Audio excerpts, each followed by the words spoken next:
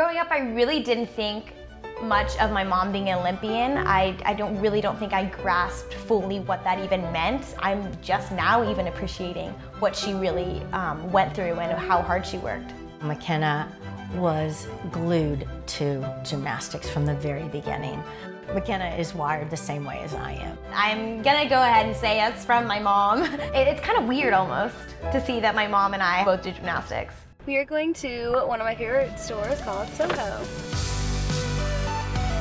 My mom knew the separation between, being a gym mom and just being a mom. No, that's so 80s. We used to wear something like this. You ready for this? We're matching. See, it's a steal if I get something she likes. She can wear it. Mom, you should get a choker. These are in right now. I'll be sad when she leaves home. I think I'm excited just to, be a true adult. She's her own person, her own different personality, and she's got a different path than me. It's now or never for her. She's got this summer to train her tail off.